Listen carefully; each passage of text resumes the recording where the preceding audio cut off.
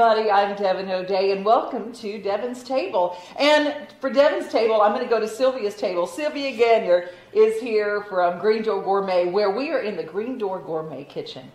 And this show is not just about cooking, is it? No, it's about everything you can imagine to make your home a little bit better. Tips, tricks, all kinds of fun things to learn about. You know, were you ever in Future Homemakers of America with home ec? No, I grew up on a farm and we lived it. You lived it. Well, I was president of my Future Homemakers of America. And I loved home ec. My mother said, you have to take home ec. They don't really teach it like they used to. So there are going to be some of those tips that we're going to bring to this show just to get you back around the table, to get nourished. And we have a very cool sponsor. So we're going to talk a little bit about wine on this show. Okay, we're going to talk a lot about wine. Okay, I like that. Amber Falls Winery is in Hampshire, Tennessee, and they have a lovely tasting room in Opry Mills Mall. We're going to find out more about them and some of the wines they have to offer. Welcome to Devon's Table. We'll be right back. Amber Falls, I can hear you calling me. I can while away my time, sipping on your wine, out among your trees so tall at Amber Falls.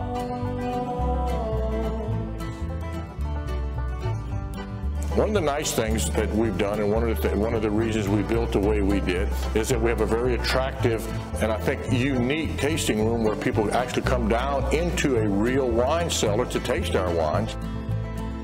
Our outside venues are very, very attractive and popular, where we have music on a regular basis throughout the summer. We have our Music on the Ridge series, which on Fridays and Saturday nights. We occasionally have music on Sundays. As the winter months come along, we have special events. We'll have a big Snow Village Christmas display down here. So we do things year-round, and of course, I guess the biggest thing we do is our Cajun Fest, which we have on the Saturday Memorial Day weekend. We'll do several thousand pounds of crawfish. We'll have jambalaya, etouffee, fried alligator, live bands, Cajun bands that we bring up from Louisiana. So it is quite an event, and that's probably the highlight of what we do during the year. In Tennessee, the wine business is really growing at quite rapidly, and we're part of a wine trail here, but it makes it really a beautiful setting to be able to drive down the trace, very relaxed, and see the beautiful scenery, and be able to leave the trace every now and then, go to a winery and get back on it, and just watching people enjoy themselves at a venue that we can provide is really very rewarding. We love the Four Seasons, we love the people, and we just love this area. We love the beautiful hills of Middle Tennessee.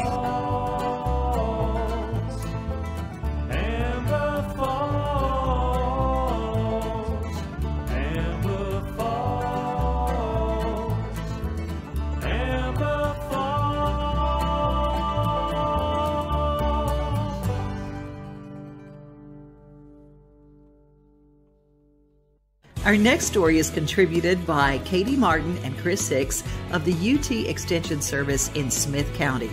In Pickett County, they discovered a wonderful lavender farm. We'll find all about it in their episode from Cultivating Communities. Hi, I'm Sue Lato. We're at K&S Farm in Byrdstown, Tennessee. We are a lavender farm. We also are beekeepers. We have our own apiary, and we have a multitude of farm animals that we also have on the farm for your enjoyment. I've always been intrigued by lavender. I was a combat casualty nurse the last 13 years of my nursing career, and I was always looking for holistic things to help with some of the PTSD, anxiety, hypervigilance that some of my guys were having, and lavender just kept kind of popping up. So it intrigued me enough to start growing it and to start making some products, and they were kind of my guinea pigs, if you will. Let them try some of the products that I made. I made a lavender therapy dough and some eye pillows, just common things that that you can find on the market. And evidence-based, it was awesome. We had just awesome results with it. So I told my husband when I retired in 2018 that I wanted to go ahead and grow lavender, and that's kind of how we got started. We do tours. This came about, unfortunately, with COVID. I guess it was a blessing in disguise. I started growing the lavender just as a craft, if you will, something to kind of keep me busy and occupied. And then when COVID hit, it just seemed like everybody was indoors and people couldn't get out. So we thought, you know what, why don't we open the farm to the public and let people walk through? They didn't have to wear a mask. They could be outside. They can enjoy this. And one thing led to another, and I tell you, it's been a blessing ever since. We've just been really blessed with all the folks that have come through from all over the country, actually. They come to Dale Hollow Lake, and they vacation, and they find their way up here to our little slice of heaven. We're part of the United States Lavender Growers Association, so I did about 2 years worth of research before we put our first plant in the ground. Billy was a blessing. I think the first time I called him and told him what I wanted, he said, lavender, I'm not really sure about that. But he put us in touch with Mr. Rob Holland, and Mr. Holland came up with Billy, and we sat on our porch here and gave him our business plan and what we wanted to do, and he's been nothing but a support for us ever since. We have very clay soil up here, and so we really had to amend what the plants were put in, and we put them in boxes for several reasons. Once again, because we could amend the soil. So they're actually in a potting mix with some bone meal and some limestone. It's easier for us to keep everything kind of at bay. We have 80 plants in the ground, and we've decided at first we were going to do 100 more. After this year's harvest, we decided I think we're going to stay with the 80. It's just my husband and I, and it's quite a challenge when it all comes into bloom. So we have 5 different varieties that we grow, and the majority of our variety is what you call intermediate. It's called phenomenal. And when that all comes into bloom, this big one right here, when this comes into bloom, I can get about 45 bunches off of this plant right here. So when you're harvesting and hanging and having to make wreaths and wands and everything else, it can be quite time consuming. Well, we start you off by actually having you come over and touch the lavender. We have you smell it, and people don't realize, they're like, oh yeah, it's kind of all right, but then we have you actually run your hands through it and actually get the fragrance from the lavender. And people bring their hands to their face and they're like, oh my gosh, they just love that, because the whole plant is usable. So we kind of tell them what we do with it, as far as soaps and things like that. We walk them through our grapes. We have 3 different types of muscadine grapes. Our little bed over there is what we call our pollinator bed. We are beekeepers as well. We do put up our own honey, so we talk to especially the youngsters about pollination and how important pollinators are. And it's amazing because people think, oh, bees are pollinators, but they don't realize that hummingbirds and butterflies and bats, they're all pollinators. So it's amazing how many times people are like, wow, I didn't really know that. So, and then of course we just walk them around here. This is what we call our Walk by Faith garden. Once again, it's just kind of a wildflower mix. And as you can see, we get lots of butterflies and bees and our hummingbirds. And so we walk them around the back. We have on this side over here, we have all of our culinary lavender, which is lavender that you can actually cook with. You can cook with the intermedia, but the angustifolia is really what you want as far as your flavor, robust flavor. So everyone gets to feel that and touch that and smell that too.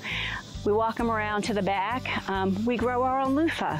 You'd be amazed how many people don't realize that loofah is actually grown. So it's in the cucumber family. We infuse it into our soaps. We sell it in our shop.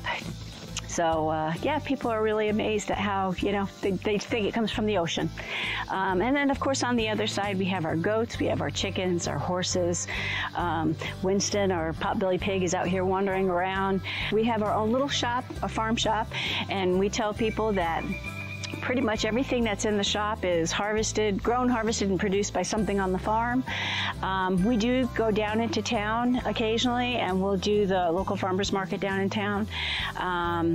Honestly, since I'm the only one making the product, it's amazing just to keep our store stocked. When we have 5 or 6 families come in at a time, they can wipe our little store out. So we've decided that we're just going to stay, you know, fairly home-based, if you will. Really encourage people to make an appointment to come on up, and in that way we can spend the hour and 15 minutes kind of walking them around, giving them that really good interactive tour. So, yeah. While K&S Farms is about 8 acres, they certainly make use of every single inch. After learning a little bit about the lavender, it was time to meet the livestock.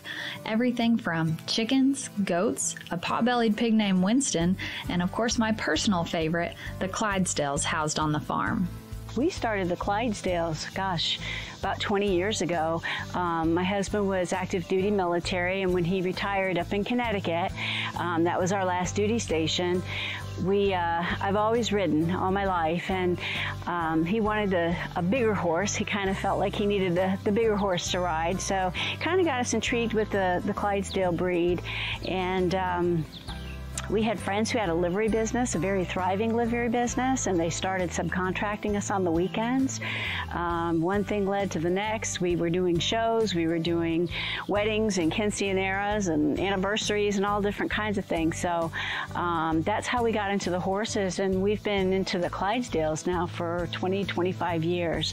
So when we moved down from Connecticut 7 years ago, they came down with us.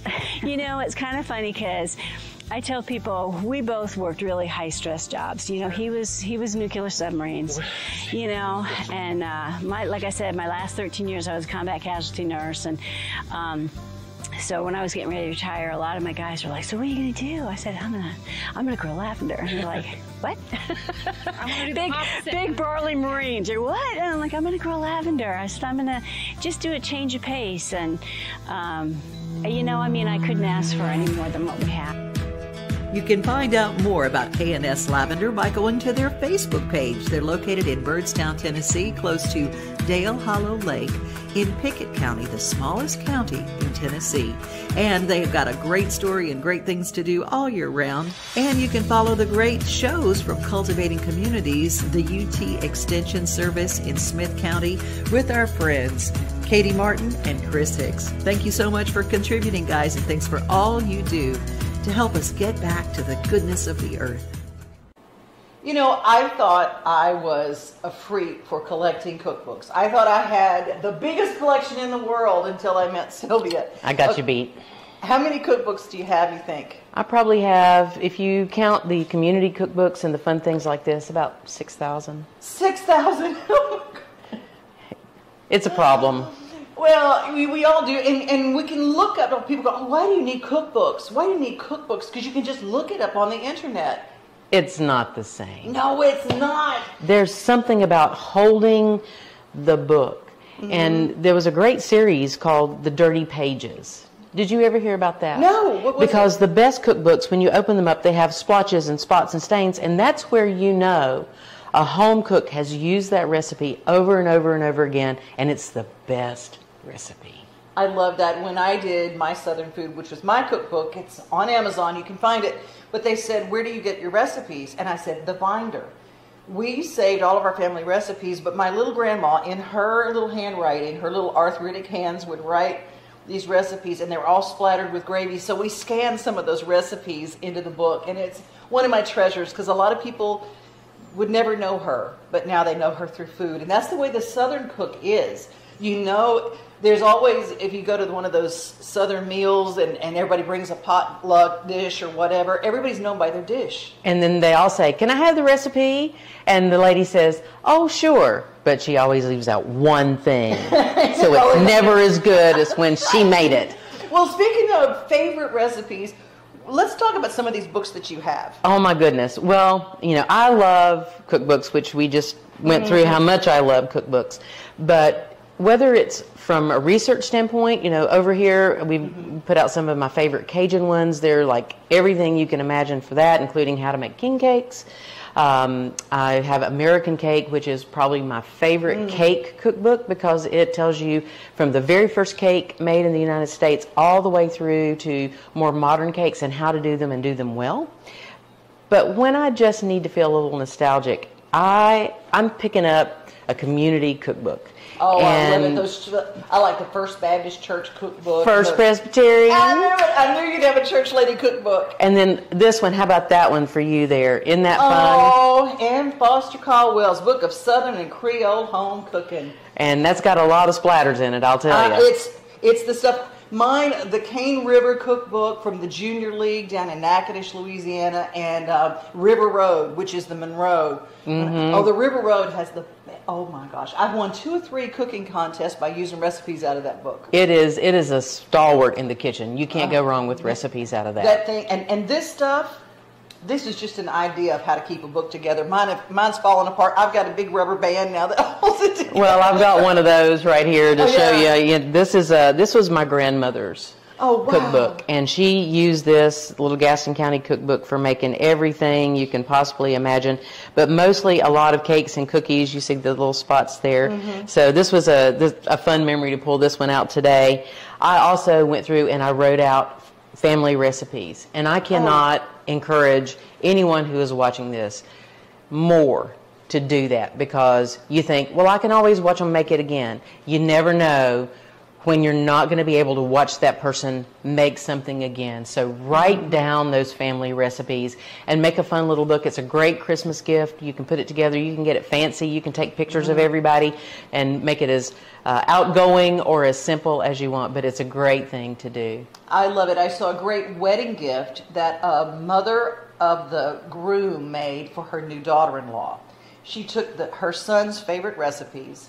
She wrote them on cards and had them laminated, decorated them, and put them on a loop that she could just hang on the counter, hang on a hook in the kitchen. And these laminated recipes, all of her son's favorites. I love it. Isn't that great? He said, "Here's my gift to you. This is what he likes," and it's never really something fancy. It's always like the way Mom made mac and cheese, the way Mama makes lasagna, the way Mama does her favorite spaghetti. And so it's a great gift for a new bride or for a granddaughter. Yes. But this one kind of caught my eye because this was, in my thought process, what you were talking about and wanting to bring people back around the table again. Yes. The name of this book is A Mess of Greens and Other Joys of Living. This is all about food, but it's also about choosing how you lead your life. And sometimes life is messy. It's a big old mess of greens, but it can be delicious at the very end of it. And I'm glad you said a mess of greens, because we get caught up in, if we don't cook fancy, we're not really a cook, so it's not really a meal, so it's not really just as simple as you can get sometimes makes the best meal. Something simple that you get around the table and fresh, something fresh. That's why when you go into Green Door Gourmet and you smell all those smells, you go, oh, before it gets put in a can, before it gets put in a freezer, this is what it smells like. And it makes you want to get in and prepare it. And it's real. And most really great recipes, if you start with great fresh ingredients, you only need 5, 6, 7 things in the whole recipe to have an amazing meal. You don't have to cover up the flavor of the food by making some fancy sauce. Isn't that the truth? We're going to talk about some of the cool items that are available during the fall, because we don't always think about, we always know when peaches are in season and when strawberries are in season, but when we go into the fall, there are some things that are definitely fall vegetables. Let's talk about some of those that are popular during the autumn months. Greens, You have your winter squash. You have your summer squash that transitions into winter squash. You have your storage crops, as we call them on the farm. You're going to get your peanuts, your sweet potatoes, your regular potatoes. You make your larder. You heard that word in a long time? I have not. A larder, which is your pantry, that's going to get you all the way through the winter. So those are some of the things we're going to talk about and demystify how to handle some of them that people are terrified of. Yeah, how not to cut your hand open when you're trying one of them, because winter squash are hard. There's a way to do this and do it safely, and we're going to talk about that. Yes, there's a couple of tricks that I can't wait to show you. And we can't wait to talk about wine. Amber Falls Winery has some delicious wine. Coming up, we're going to talk about how to actually open a bottle of wine. A lot of time we get so crazy. If you go to try to get a bottle opener, if you've not opened a lot of bottles of wine or you're stuck without a bottle opener, we have all sorts of tips to help you with. We'll be right back with Devon's Table. Let me turn you on to a place where I find my great cookbooks. Go to McKay's. It's over on the west side of town. It's on the Old Hickory exit off I-40. They have a great cooking aisle filled to brimming with books, and including general kind of cookbooks, or you've even got the club collections like the Cotton Country, one of my favorites, and it was a steal at $3. I mean, come on. Plus, they've got genre cooking, different ethnic versions of cooking. Any kind of cooking that you want to learn, they have probably got a great book for a great price to both instruct you or give you a wonderful recipe. Maybe it's an old-time favorite you're trying to find or replace that might have belonged in Grandma's kitchen, or maybe it's a brand new one that you just are looking for a great bargain on. McKay's will take buy, trade, sell, and they give you store credit that you can use. Even if you want healthy cooking, they've got that too. If you want to find great deals on books, food preserving, and all sorts of things for cooking and instruction, well, they've got it. McKay's is located off I-40 on the west side of town, the Old Hickory exit. Take a right, and then take another right, and you're there.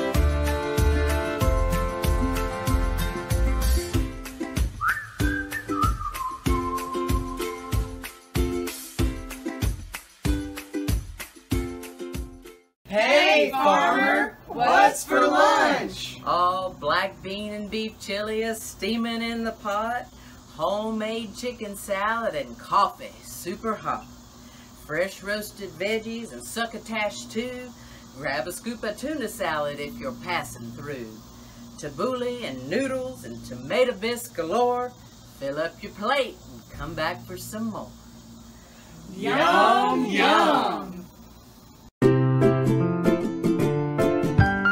Hey everybody, I have my husband here, J.K. Brister, to help me out with the tasting portion of our honey test to see what the difference between fake honey and real honey is. Because Did you know that fake honey, the taste is going to linger in your mouth for a long time? I didn't know that.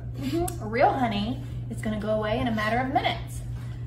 So we are going to get a look here at two different types of honey, and we're going to do it together. That way I have some backup here. So I'm going to give you the real honey first. Okay, here we go. Because the real honey will go away quickly. And we're going to try one of our thicker honeys. I'm going to give you a little bit, that way.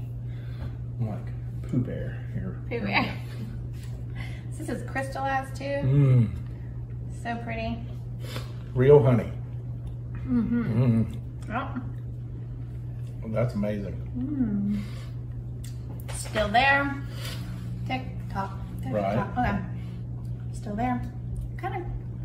It's kind of starting to fade now. Feel it on the back of my tongue. The back of my throat now. On my lips. Now it's gone. Now it's pretty gone. It is? Except for the back of my, like in the back of my throat, I can still taste it a little. It. But it's gone out of my mouth. That's it. About a minute and a half. I don't know if it's been quite that long. No, but I'm saying it's still there a little bit, but I can tell it's going away. Okay, so let's try some fake honey and see how long it hangs with us. Oh Lord. I haven't had fake honey in so long. I don't Let's see here. Try this one. Well, okay, that one, I don't know if we've determined that one's 100% fake. I think this one is pretty fake. Yeah, see, but look how fast that pours. I wouldn't eat all that. Put a little bit more in there. It's a fast pouring. It doesn't even taste the same. Like, it doesn't even taste, it doesn't even, it's sugary. It's so sugary. The tip of my tongue is on fire. I mean, it's all tingly. Yeah, it's got a little Ooh, pepper. it's hanging. That's all over my mouth. Yeah, and it's got a Karo syrup. It tastes like Karo syrup. I feel that all over, not like the real honey. The real honey like was traveled through my mouth and down my throat. This is like, yeah, this is hanging on everywhere. Strong, and it's very rich. Yeah. It's definitely not. It doesn't. Not even close to that other honey. That's like, it's like coating my throat and not going away. And it has like a sugary. It tastes It tastes like sugar. Yeah, it does honey taste like does sugar. not taste like sugar. You know what it actually tastes like is when we're starting the hives and we're feeding sugar to them to get the hive strong. Yeah. It may be Sugar real water. honey, but it's actual sugar honey. And a lot of beekeepers hate feeding their bees. They will not use the honey that's made with sugar. They'll allow the bees to eat all of that honey and use it for the brood and for the hive to get it stronger. And then they'll stop feeding them sugar through the growing season of the flowers and the clover and stuff. And so what happens is the honey taste changes. That if that is real honey, it's sugar honey. Meaning that Now it's on my cheeks. I know, but what I'm saying is it could be real honey, but not it's real all honey. if it's made on a big bee farm, they're feeding sugar. It's still in our mouth. You still taste I know. it. It's sugar. The first honey wasn't still there. It's sugar honey. But it's probably Karo syrup. Yeah, it's in my Here, let me cheeks, taste. in my dimples, behind my dimples. Let me do this. Since we got all this chemistry, it's beautiful and everything. I'm gonna do that. After eating real honey, I can't ever eat this again. This is terrible. It's not even close to either one of those, but the consistency of this is like this. So there you go. Taste your honey. That's the most funnest way. That's right. To see if your honey And is real or then not. when you're done tasting the honey, you just get a good little honey kiss. Like that.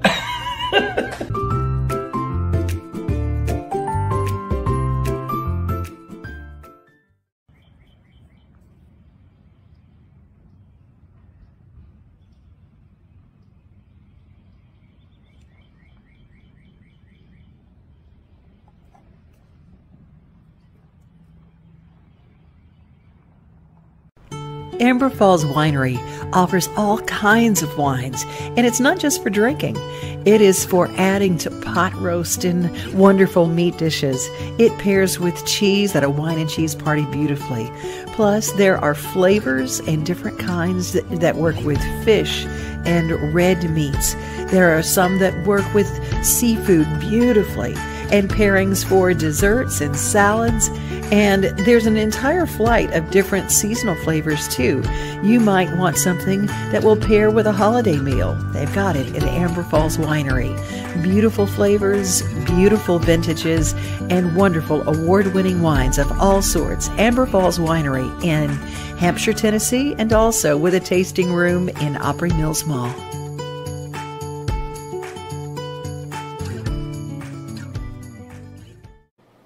Amber Falls, Amber Falls. And we haven't Amber even Falls. drunk anything yet. I know. I'm grooving to Amber Falls. Did you know the people from Amber Falls Winery are from Louisiana? Well, no wonder. I know. They just decided that, you know, I always say one of the things that I always am a big proponent of is grabbing your passion. Just get on with life and make sure no matter what you're doing, what age you are, do something that you're passionate about. They left Louisiana in their retirement years and started a winery in Hampshire, Tennessee.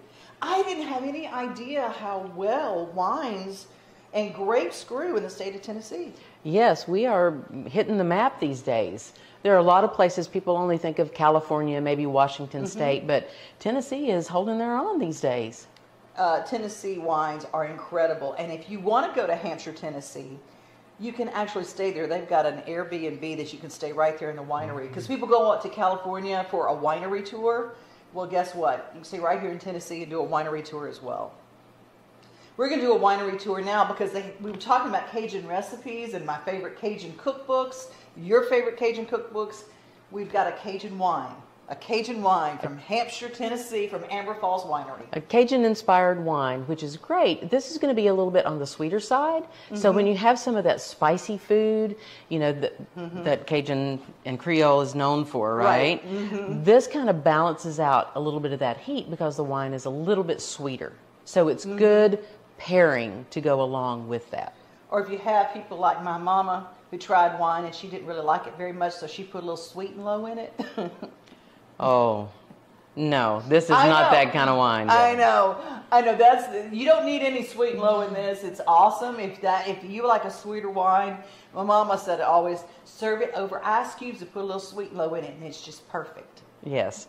Well, you know, a sweet red wine served over ice this time of year, slightly chilled or served with a little bit of ice, is not a bad thing, because we still are going to have some warm days that pop up all the way through December in Tennessee, and so you need something that is a little bit more refreshing. Chilling the wine, normally red wine is served at room temperature. 62 to 65 degrees is the perfect ambient temperature to serve red wine. But if you want a little cooler, just put it in the fridge for 15 minutes before you're going to serve it. Take the temperature down, and it's very refreshing that way. I'm so glad that you brought that up, because we had this idea that we don't drink wine because we don't know all the rules. There's so many rules. First of all, here's the only rule. Do you like it? Do you like it a certain way? Then that's how you drink it. You gave me another rule too about cooking with wine. Never cook with a wine that you wouldn't want to drink. Why would you put bad wine in a great recipe? Also, if you're cooking with the same wine that's going in the recipe, it will build that flavor profile in the food as well. One of the things that we're going to share with you on upcoming episodes is ways to use wine in your cooking and your baking. It's now nothing wrong with just pouring it in a glass and drinking it, but there's a lot more uses in your kitchen. And so we're going to take Amber Falls Winery into your kitchen and show you some cooking. But right now, we're just going to show you how to open the bottle. It will make you crazy if you find all of these openers. But let's just find just something really simple that people can get and that's not terribly expensive as far as an opener. So you can get whatever kind of opener you would like. But for me, the standard waiter's tool is the way to open a bottle of wine. You stand less of a chance of breaking the cork. You also have a more leverage to get the cork out easier. It comes with the handy foil cutter right built into the tool, so you don't have to have a separate foil cutter or anything like that. So I love a good waiter's tool. And I really like the ones that have a second flange, a double flange. So when you put it on the wine, it can help you move the wine cork up without putting as much pressure on it. So I really like these. You can get them for $5. I like that. I like the $5 part. Well, let's just show waiter's tool. How do you do it? It's got a little knife in it. Yes. So you want to take this. This is your foil cutter, and it's a pretty sharp blade. And I think that you got to remember that it's a pretty sharp blade. I like the ones that have a little bit of serration right here. So it's got a little texture to it. It helps grab the foil. And when you go to open the wine, if you're presenting a bottle of wine at the table to someone, of course you would want to hold the label so they could see what wine you were opening for them. But if you're just opening a bottle of wine at home, that's not as important. We're not going to talk about fine waiter service. We're going to talk about I'm ready to open this wine and get going, right? Okay, so what you want to do is you want to take the foil cutter, the little mini knife, if you will, and you want to cut going around the foil. You see how I'm cutting going around the foil here? Yeah, and around the little lip of the bottle. Not at the top where the cork is, but... You know, some people try to do it right here, but truly, this is the way to do it. Sign of a professional is you don't have to take the whole thing off. Hopefully, you've cut well enough. and then you just take your knife right in there, and looky there, and you're just able to take this off. Okay, Right so you out. got the foil off. You got the foil off, and you got a nice clean that's good. lip. And the reason that they started putting foil, or sometimes you see wax dipped on the top, it was to protect the cork, so nothing would get into the bottle. It was used as an additional sealant. That's why you see that foil over the top. And can we talk a little bit too why people store their wine like horizontally as opposed to vertically? So corks have to stay wet or they will dry out. And when they dry out, like anything else, and when it gets drier, it gets smaller, air can get into the wine and oxidize the wine. So you want to make sure that the cork is staying in contact. And so you'll see people that store completely level like this. You'll see some people that disgorge it down a little bit even more. But that's why you want to do that. Is that key help it not crumble? Dry out. Dry Correct. out. Yeah. Okay. And they're all different kinds of corks. There are modern corks that are a resin-based cork and not really a tree cork anymore. You also find Stelvin enclosures. Have you ever seen that before? I don't even know what that is. It's a screw cap. It sounds really nice to say Stelvin enclosure, though, right? You know, I'm very familiar with. So and there you box go. With the tap. I'm You know, familiar with that all those too. things work as well. But so we're going to go for the cork now. So remember to close the knife. Rookie rule. If you forget to close the knife, you think, I'll just leave it open. Invariably, your hand will slip and then you'll have a cut. You don't want to do that. So close that up, and then you're going to open the actual corkscrew part of the waiter's tool. Your waiter's tool. Just go for the middle of the bottle of wine here and put the corkscrew in like that and get it started. And then after you do that, you square it up.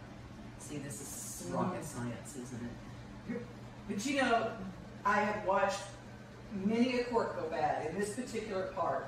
Don't try to go so fast. Yeah, just put it in, and you don't have to go all the way down, because with the double flange, look, you've got a second lever right there. That's perfect. All right, and then you just pull up, and then when you get about halfway out, then you can go to the second one. Oh, that's See great. that nice leverage, and you're not putting any pressure on the cork at all.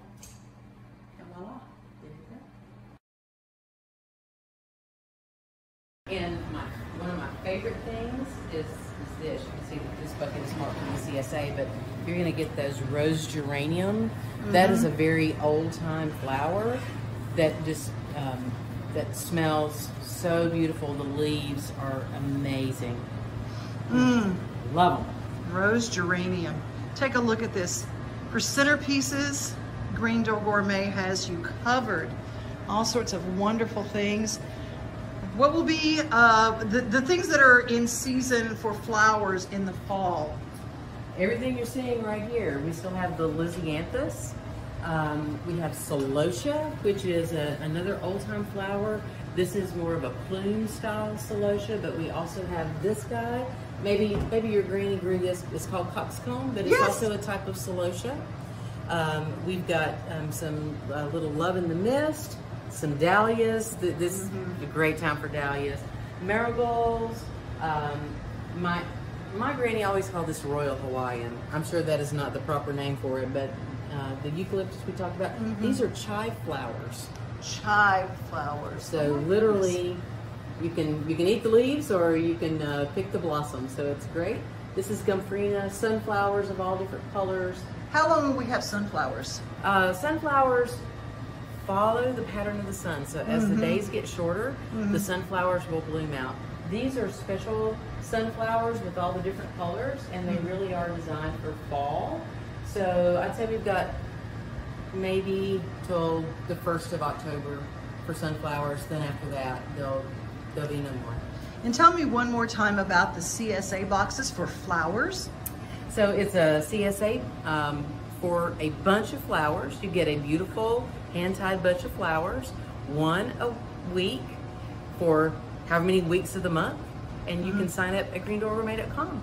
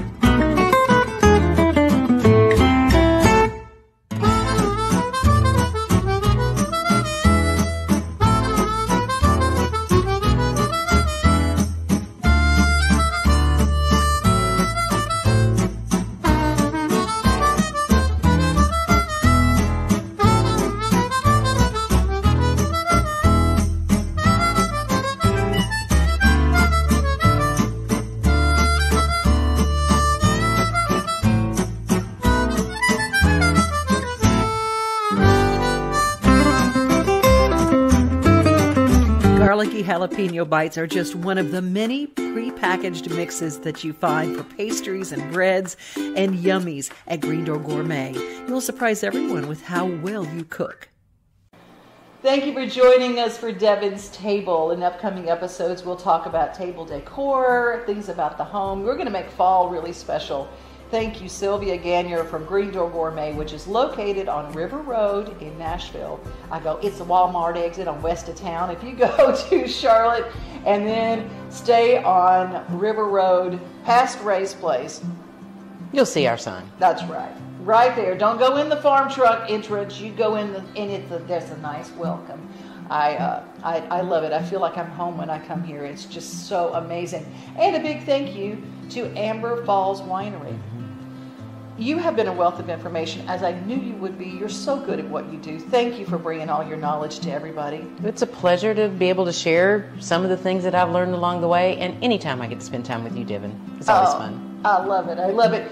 The main part of this show is to get around the table again, get people you love, and nourish yourselves. Nourish yourselves with good food, good conversation, and good hearts. And I just want to say that the best way to find a blessing is to first be one. Thanks for joining us at our table. Bye. Cheers.